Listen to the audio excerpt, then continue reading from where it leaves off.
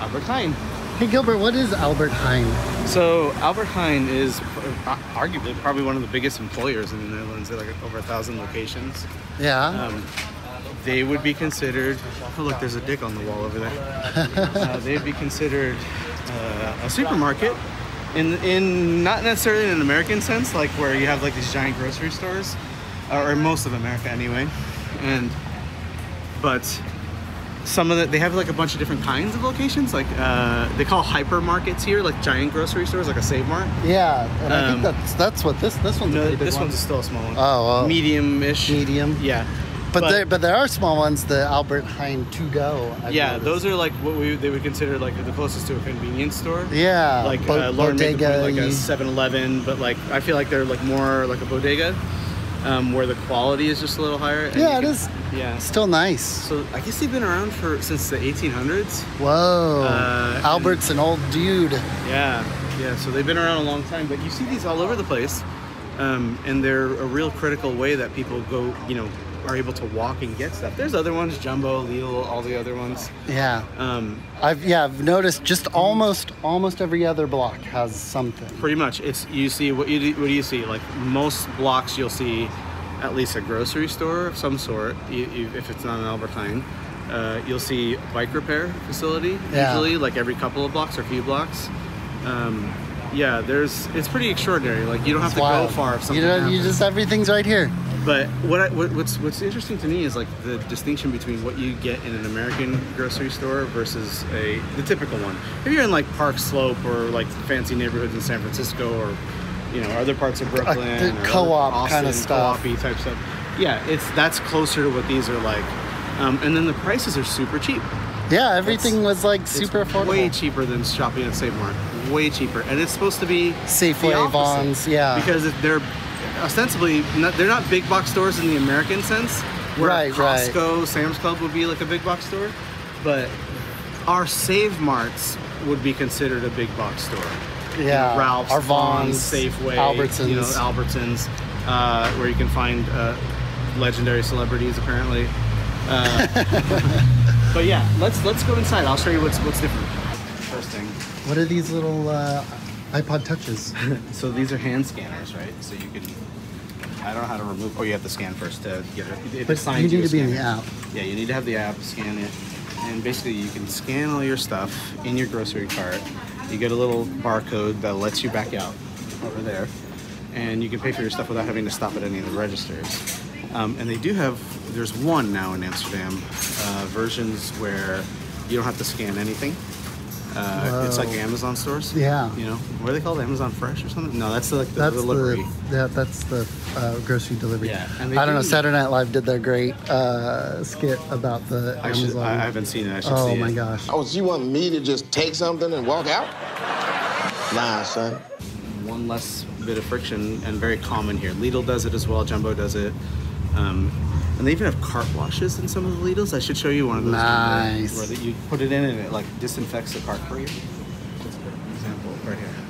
So, right in the very, very, very entrance. Normally, when you have like high churn items in a supermarket, like main staples, they'll put them all the way in the back of the store to make you walk through. Yeah. Here, the high churn items, the quick grab, like even like it's like a hodgepodge of stuff.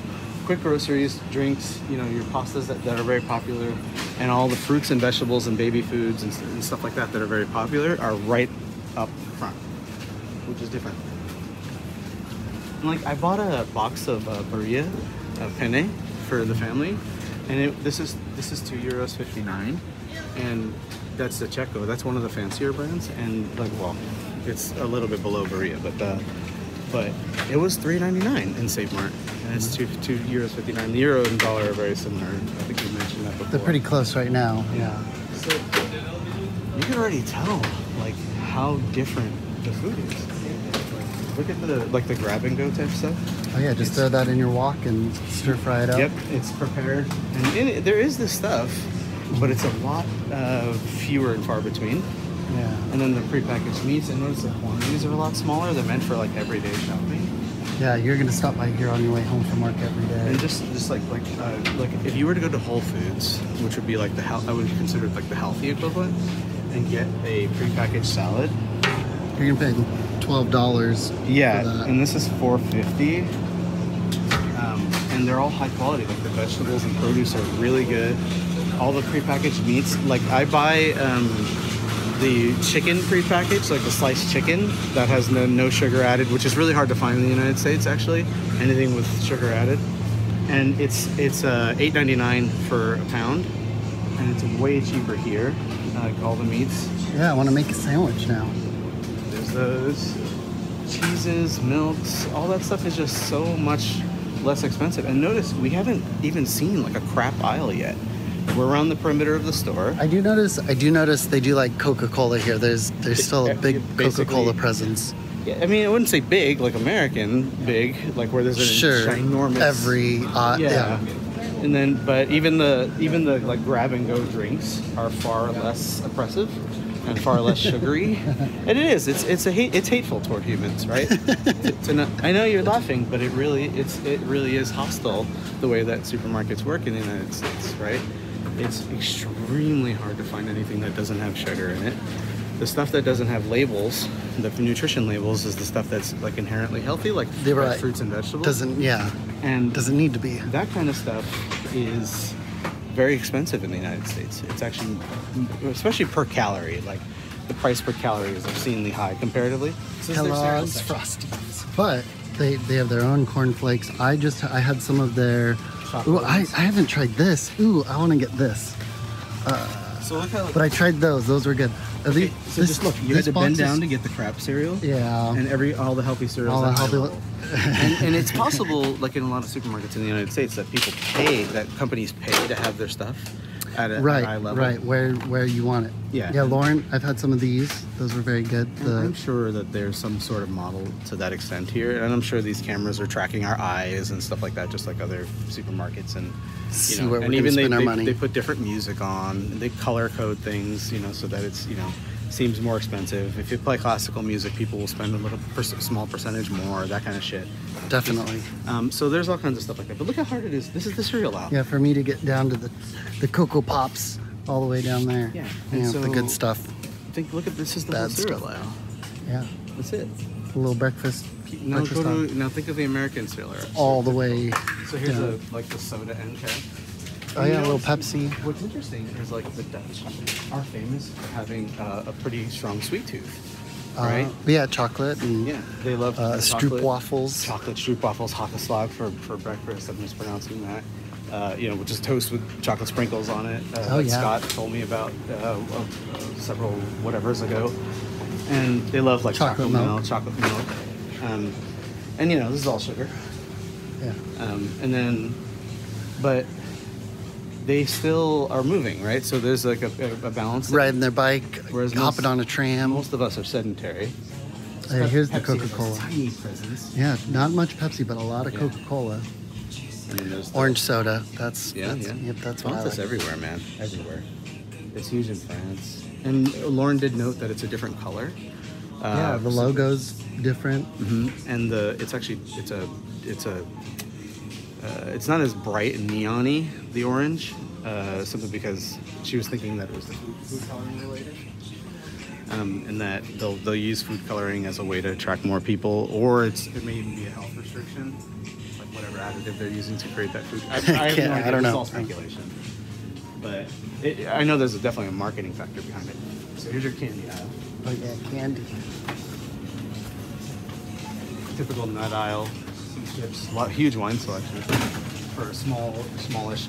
So the closest parallel that I would say that this store reminds me of, and they're all over the place, is the distinction is Trader Joe's.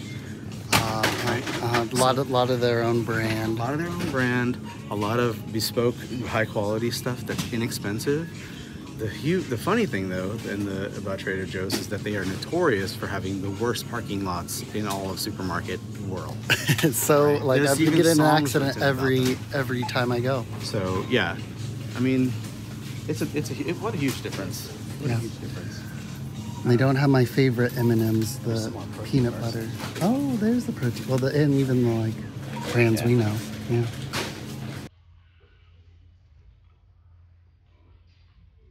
Look at this. Yeah, so this is supermarket sushi. And I was solid. shocked. Like I don't buy sushi from supermarkets. I've had this. That's pretty much all that's here that I've had, but they're both really good. Can't go wrong. Yeah, you like little crunchies? I'm gonna do the little crunchies. Cool. Please slide it onto my cereal box. Now, one of the only downsides I've noticed is there's a bunch of locations they're all over the place. Downside for me as a visitor, and I don't have a lot of euro on me. Like, some of these locations are cash and Maestro only. They don't even do Visa or MasterCard. Mm-hmm. Are these franchises? No, they're company owned. I did look that up. They're company owned. Okay. I don't know. Some locations do it, some don't. This one, for example, is cash and Maestro and iData. I can't remember what the other one is, the other popular one here. There's a few banks out here that are different than US ones. Nobody cares in Europe. Yeah. But for Americans that are using mostly Visa and MasterCard. But what's funny is most places in Europe and everywhere. We haven't run into that anywhere else. Yeah. But yeah, that is kind of odd. So bring a couple extra euro to get your snacks just in case you walk into one. Always, when you're in a foreign country, always carry the local currency, right? I'm bad at that. Yeah, so I've been helping out with it. Thank you. But you've been helping me when my card keeps getting declined, like your 10% of the time. Your aggressive Visa security. Yeah, and then I have to like sit and wait for an email like an idiot and I get it approved. Yeah. But, okay, let's check out. Let's get out of here.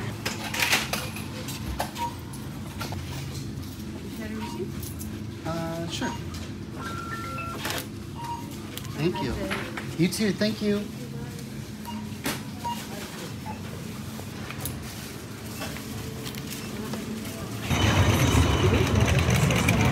To go. Yeah. So we're in Albert Heijn to go, right? Yeah. So this would be like what we consider like the quote 7-Eleven, right? Yeah. So you got crap in the front, and this is like the worst case scenario because we're like right smack in the middle of like maximum tourist stuff. The only one would be like Damrock would be like probably the worst ones. But even still, all these juices are fresh. Yeah. They bottle them daily. Amazing. Which is awesome. And look, it's $2. Like, how much is a naked juice? $8. That would be $12. Right? No, $9. Yeah. Quite a bit. The bigger ones, and then the smaller ones are $2.50, $3. Cut fruit, that'd be $5 in the U.S. Mm-hmm. Yeah, and it's always really good fruit, right? So look, and this one's no cash, whereas the last one was cash and Maestro only. I did download the app. I'll see if they'll let me create an account, and we'll see if we can kind of find a loophole where we can add any payment system. Use your Visa, but at the one that only takes Maestro. Yeah. So look, here's the thing. This probably has the most crap per square foot of any of the Albert Heijns, right? Like even the other to-goes that we've been to. But here's the thing. Even in Amsterdam, you can choose crap. You can choose crap is there if you want. You can be fat. You can be sedentary. The thing is like, what is the path of least resistance, and what default choices are you giving people? In the United States, the distinction isn't that we're so bad or all this stuff. It's that our default choices are far more anti-human and human hostile than pretty much anything else. So even in this fucking convenience store, where yes, you could get crap, it's far cheaper and far easier. It's right in front of the store to get stuff that isn't crap. It's far easier to move as a default. Cars are a choice here, and if you're in the rural areas where cars make more sense, and you're 5 miles or 5 kilometers away from something, and even if there's a beautiful bike lane, most people, guess what, are going to choose to drive, even here, right? But it's the fact that you can do it that's a difference, and also the fact that the path of least resistance is doing it. So I told you, like, bikes are powerful here not because there's all these bike lanes, although that's a big factor, but because it's the fastest, most efficient way to get around. Cars take longer, trams take longer, train takes longer, buses definitely take longer, even when they have captive lanes. For anything under 2 miles or 2 kilometers here, like, it's definitely the most efficient. So why wouldn't you do it? Most people are going to choose to do that. You've already bumped into it, where we're like right at the edge of where the tram makes sense. We walked 1.5 kilometers, and the tram, we had to wait for the next tram, and it only beat us. The one that would have come only beat us by like 100 meters, right? Yeah. And then a second. Pretty quick. So our walk was just fast, right? So, and imagine you're on a bicycle where you have a dedicated lane, a much more dominance in the area, It's just so much just less flying. expensive. So it's like you don't have to choose between one or the other, you know, as a city or as a what have you. But what you should be doing is giving people the least friction to making choices that are better for humanity, better for their health, better for, you know, sustainability. There's a variety of things, right? And that's what we have the hardest thing doing in most cities in the United States. That's the thing. Albert Heijn. Albert Heijn. Kyle, have you noticed that the crosswalks for pedestrians are set back from the corners? Yeah, why? Because corners are really dangerous, turns out. We're getting hit on those right-hand turns? Yeah, exactly. And you could see the pedestrians sooner in both instances, and they have time to maneuver and get away.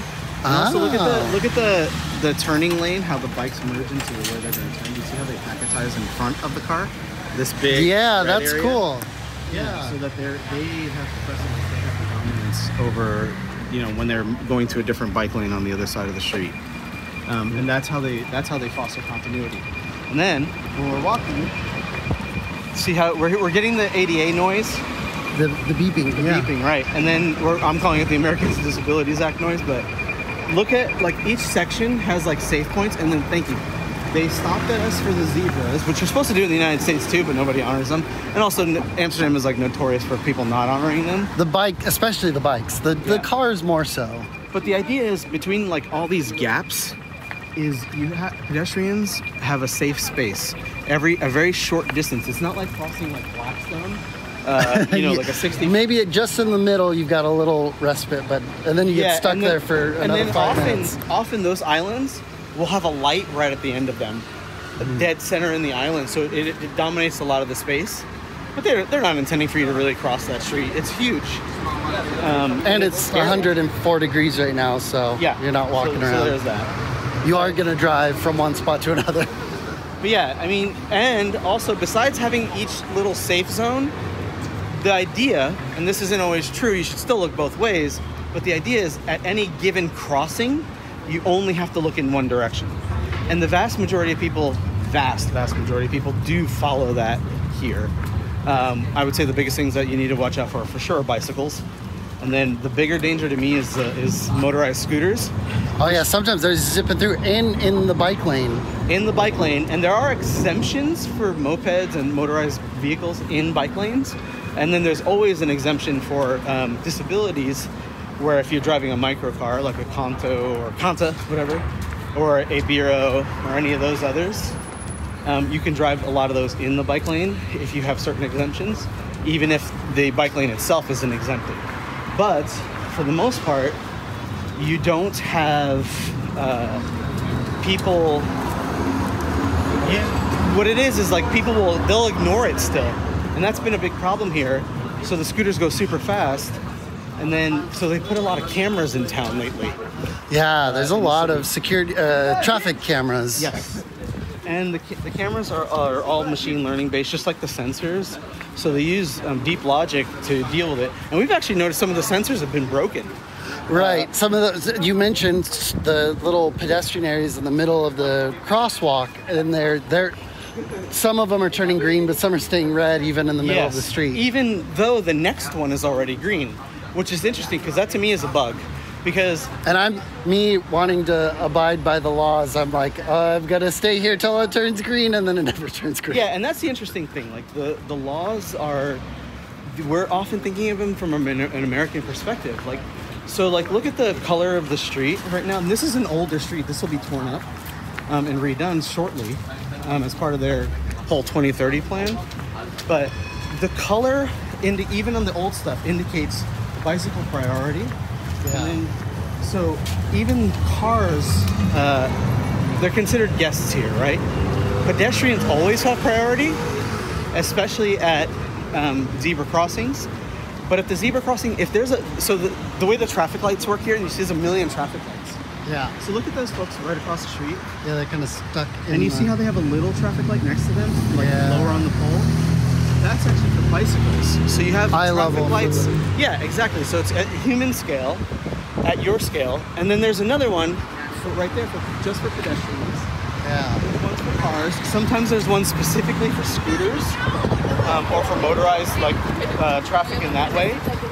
So there could be like 4 or 5 different styles of traffic lights, but they're exactly the same thing: a red light, a yellow light, and a green light, even for pedestrians, even for scooters. And if you walk through those red lights, you are running a red light. Yeah. But since the idea is that the pedestrian has precedence, you can pretty much cross anywhere else, especially at a zebra crossing.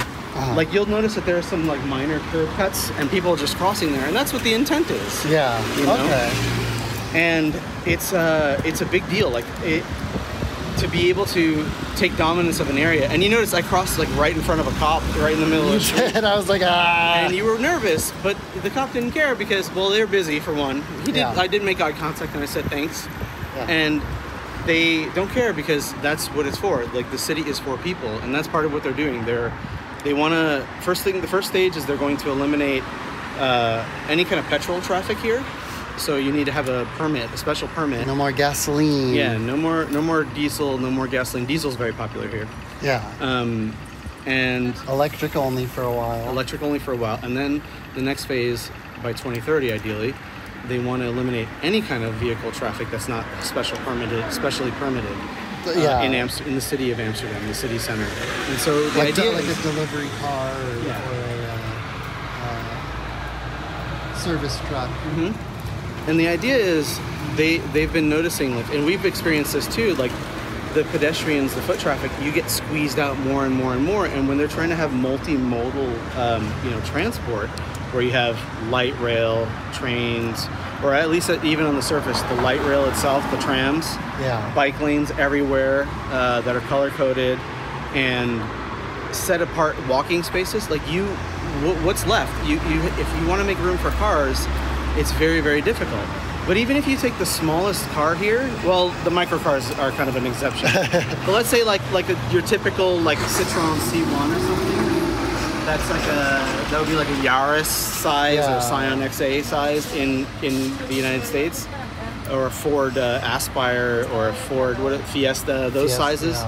Yeah. How many you can fit 6 bicycles in that space, easily. Yeah. And so that's kind of their thinking is, if we're going to squeeze out one thing by 2030, it's going to be the cars. And the statement from the government is, we want to change the relationship that we have with cars, which is going from ownership to some other model that's more conducive to allowing vehicles to continue to serve us, because they're important. Yeah. You'll need them to a small extent. Right, but we'll make this city so accessible that driving is actually like fully oppressive. And so that people don't have to think about it in those ways. And I think that's really, really important. Yeah. And I love that they're doing it. And you can see it needs it. Yeah. Because they're bursting at the seams. This is this is a heavy-duty town for sure. Yeah. But it's also extremely intuitive. Mostly, yes. You can get around. You can figure stuff out. You know where to walk. Following maps is generally easy. Especially when you kind of get out of that American mode, where you feel like you are second class because you're walking, right? Or even feel nervous because you feel like you're breaking some law. And you grew up as a nice kid. Yeah. I grew up in New York City, but I don't give a fuck about jaywalking. And even the whole concept of jaywalking is basically a smear campaign. A J is a rube. They used to make posters similar to the kind of like those highly racist and highly charged posters. Yes. They did the same thing with jaywalkers, to frame them as idiots or stupid people. But really, they're the people that are moving, And they wanted to make the car the dominant thing. And again, like one of the greatest inventions in the United States, I'm being serious, was the interstate highway system. Yeah, connecting all the major towns. And that's super important, especially if we weren't going to be train based. And that's fine. And then you go out into the suburbs, you start to see more cars, but you still see the bike lanes, you still see the grocery stores everywhere. Yeah. You'll still see neighborhood restaurants and stuff like that are still accessible. Wonderful. Whereas here, in most of the United States, especially in the suburbs, you're strictly dependent on a car. Yes. Even in the suburbs outside, like we could make it. We went to Keithorn, and we could have made it there by public transit, no problem. But then also, rush hour. I was out at rush hour this morning. It's 12 o'clock. It's noon. Yeah. We're in a major city in Europe, like one of the most major ones, and there's no traffic. I'm not saying traffic doesn't happen. Sure. We drove on the highway during rush hour. There wasn't very much traffic. Nope. It's like I'm not saying they solve traffic, because I don't think anybody really solves it completely, and it's just a dynamic thing, and it can change at the drop of a hat, you know, if there's an accident or what have you. But they've done an awfully good job of not making it oppressive. So what's funny is they've gone out of their way to make the city walkable, rideable, public transitable, but it's also a really pleasant experience to drive here. I don't know if you've ever... if you're driving. Have you driven in San Francisco? Oh yeah. It's very stressful, right? I'm one of the freaks that love it, especially in my old manual transmission Civic, but I love the challenge. No, that's fine. It's a video game at that point. Yeah. But it's still pretty stressful to drive around a city, especially if you don't know it. Right. In foreign countries, it's a little different because you don't really know. And there's different laws, different laws and signs and all that. But they tend to be fairly logical, even if you don't speak the language. Yeah. And most stuff is in English here anyway, and most people speak English here. Yes. But, you know, driving in Manhattan, driving in London, those are all very difficult. And, you know, for most people. And even driving in Brooklyn. Rentable car, rentable scooter right there. Yep. So, yeah, even if you don't own it, you can still rent it. Yeah, so it's like the big argument is like, well, we want our fucking cars. We need our cars. Fine, have your cars. You can have that. But when you actually do these things, when you make cities more walkable, when you make them more approachable and more bikeable, and add public transit in ways that don't get you from nowhere to nowhere, but there's actually something to do, something to walk to. Yeah. Like I said the other day, like they've solved the last mile problem here in like 10 different ways. Yes. And whereas like most of the United States hasn't even solved the last 25-mile problem. Like you might have public transit, but then what? What do? You're walking from nowhere to nowhere, or it's a park and ride, you know? And that's how you get back to where you live. California's high-speed rail from Bakersfield to Merced. And in general, I'm for the high-speed rail, but because I think the United States, and particularly California, is kind of like a leader in those things. Could love to ride it. But I'm not going to be able to use it in my lifetime. Not going San Francisco to Los Angeles like it was originally planned. Yeah, it's not going to happen. And I just think that these kinds of places they actually make it more pleasant for drivers. Like, have you noticed how many parking lots there are? There are a shit ton of parking lots here. Yeah. But have you seen any of them? They're all just underground. That one circular one. The Fresno one, The old one that was actually built in the 50s or 60s here. Yeah. When they were kind of like starting to go down that path.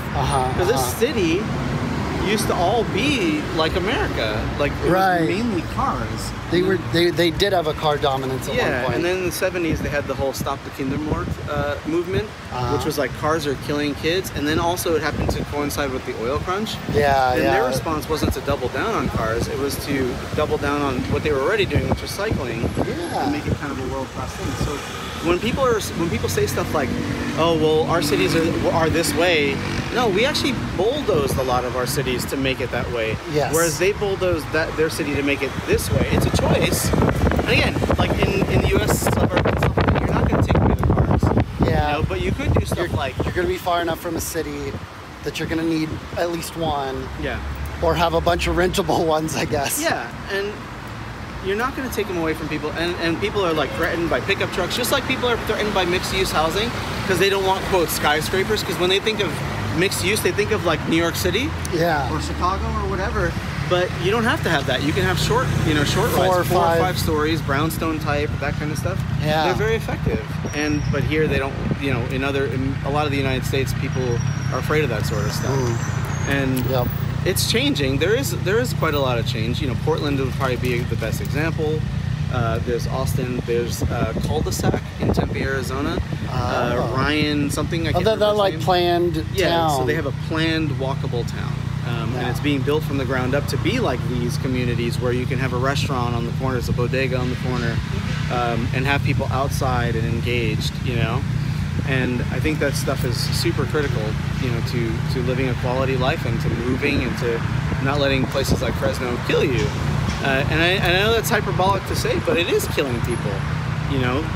Look, I'm still fat. It's like it matters. It matters. It does. I moved somewhere and I got fat, and it was because I kind of adopted that lifestyle. And I'm not blaming Fresno in particular, although Fresno's a perfect scapegoat for it because it really is such a good example of everything that I take issue with. And then also the attitude of the leadership there, which is doubling down on like that car culture. And it's fine, have car culture. It really is fun. Yeah, muscle cars are fun. I can admit it. Yeah. You know, driving fun cars is fun, and it's not even like a gun thing where it's like, you know, I love my gun. I want to shoot targets or whatever. Like whatever. It's like here. You actually have a Volkswagen pickup truck. Wow. Actually towing a load, which is shocking. They're doing work. Whereas they're working. Most of the trucks here are not for function, you know? Yeah, and people don't want to go from point A to point B in the United States. They want to do it in style and in a giant vehicle. Which is, again, you know, you're not going to take that away from people, but you can still have the other way. Right. We need the alternatives. Definitely need. And it also... What was the quote? A rich country isn't one where even the poor people own a vehicle. It's where the rich people still ride public transit. So that's the take on Amsterdam and the Netherlands, and hopefully we can see more of this in the States. Yeah, hopefully. We'll see.